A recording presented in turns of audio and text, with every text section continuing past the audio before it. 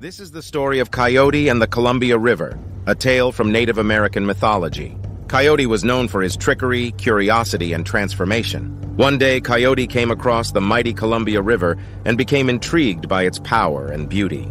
He couldn't resist diving into its deep waters to explore. But as he swam, the current grew stronger, dragging him deeper into the river's depths. Coyote realized he was in trouble and desperately tried to swim back to the surface. But the river's magic had already taken hold, turning Coyote into a salmon. Now transformed, Coyote struggled to swim against the current, fighting to reach the surface. After what seemed like an eternity, he emerged from the water, gasping for air. Coyote had learned a valuable lesson about the consequences of his curiosity and trickery.